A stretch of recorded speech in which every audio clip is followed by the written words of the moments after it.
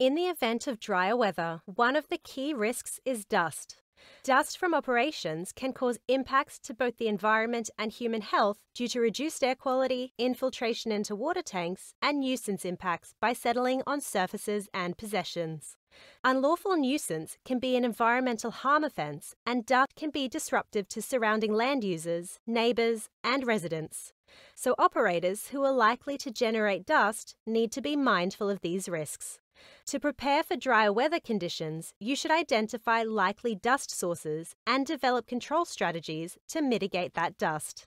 You should then ensure that preparations have been made to implement those strategies.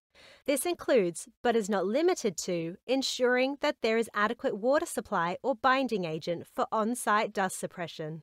Operators should have dust monitoring in place ahead of time and should have communicated with the community about potential dust risks.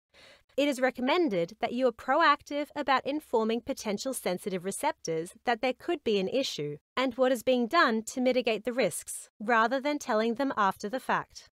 It is also recommended to provide neighbours with a contact number within your operation in the event that they are impacted by dust or any other emission.